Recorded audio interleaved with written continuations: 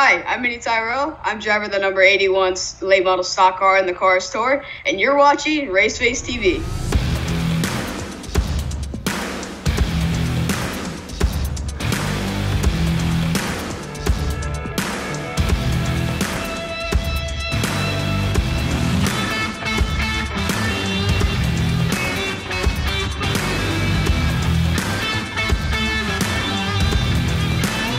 Hi, I'm Brittany Lung, and I would like to welcome you to this episode of Race Face Spotlight. Today we are going out east to Manassas, Virginia, where we find young 14-year-old Cars Tour driver Mini Tyrrell. Mini, how are you doing this evening? I'm doing just fine. How about yourself? I'm doing great, thanks for asking. You're currently driving in one of the most competitive racing series in the country, the East Coast Cars Tour. You've had 5 top 10 finishes this year in 9 starts. You are currently 5th in points. So how would you say your rookie year is going so far? I think it's going fantastic. My whole race team and everybody who comes and supports me has put in so much work and helping me throughout the season, and just improving every single race and getting better, taking more notes, driving more races.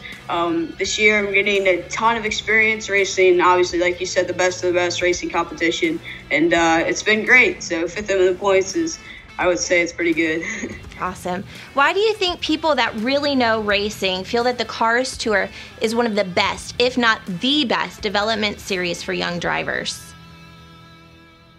Well, first of all, like you said, the competition is so strict. This past weekend at Hickory Motor Speedway, we qualified all within maybe a tenth of a second, was putting me from 17th to 3rd. So it's very strict in the times, and also 20 plus cars, 25. I believe the lowest car count we've had all season has been 25 cars. So with the car count and the competition, people feel that when you come to the Cars Tour, you're competing with some of the best drivers of the East Coast. There are 2 races left in the schedule, one at Orange County Speedway, and then the last race of the year at South Boston Speedway. What is your strategy going into these races? I think if we just, keep our nose clean, and I think we'll be okay. Obviously, I would like to qualify up front and run up front and hopefully pick up a top 5, top 3. That'd be awesome. But, as long as we finish, as long as we get that experience, we'll be okay, and hopefully we'll be able to take the Rookie of the Year title.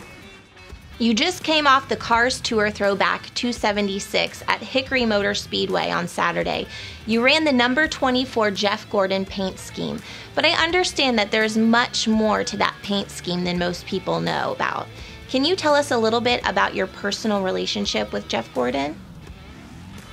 Yes, ma'am. I've known Jeff for almost half of my life.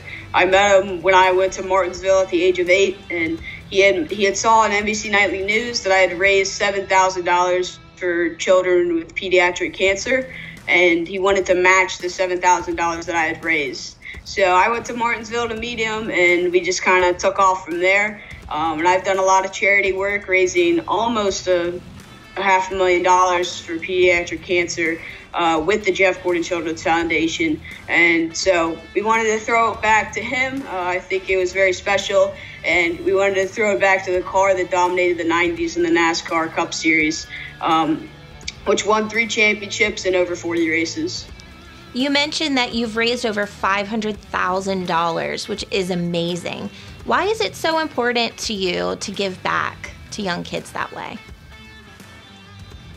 I just think doing good in this world, there's other people that are in need. I'm very lucky that I get to wake up every morning and go live a normal life as a 14-year-old kid and, go race cars. And, well, some kids, they can't. And I feel like, everybody should give back to one another and help each other.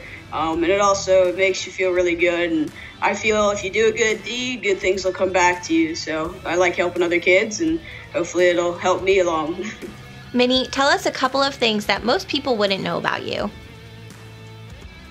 I like to fish. I guess my friend Riley and me, we like to go out to a local pond and we like to fish. And So I've been doing that lately a lot, and I like to play ice hockey. So I guess you could say those are my two other kind of hobbies. And so yeah, I like to fish and play ice hockey, and they're a lot of fun.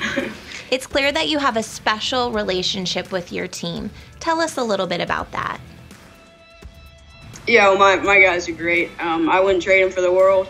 I think, Dan Givens, my father, my crew chief, Brandon Butler, Larry, who comes with us, and Larry Graff. We have two Larrys on our team, so we call him Larry 1 and Larry 2. But Larry Graff comes and he hangs out, and just a tremendous amount of support that comes from Larry Graff. And he runs Jeff Gordon Online. If you haven't checked it out, check it out on Instagram and Facebook and Twitter. He does all kinds of Jeff Gordon memorabilia posts and things like that. And then Larry, who has been my dad's parents' neighbor for a very long time, and then has come to the racetrack and helped us with our tires, and they're all fantastic. Dan is incredible. I couldn't love him anymore. And of course, Brandon, he is coaches me so well, and really tells me what I need to do, and I couldn't ask for better guys. Minnie, thank you for taking the time with us tonight. Is there anybody that you would like to thank? Yeah, just the Friends of Jacqueline Foundation this year for being on the car with us. We like to help a lot of kids there, and if you haven't checked them out, please go to my website. You can go to the Friends of Jacqueline tab and check it all out. That'll be awesome there. And then Castro Edge Motor Oil, Weber Rector, Cosmos Audio for helping us one race this year, and all of my crew and sponsors that come and support me every race. Well, there you have it. What an amazing young man. To learn more about Minnie, check him out at minnietyrrell.com. Follow him on social media. Don't forget, if you want to catch up on any of the Raceface Spotlight shows, you can do so at raceface.tv on demand. Until next time, I'm Brittany Lung. Thanks for watching.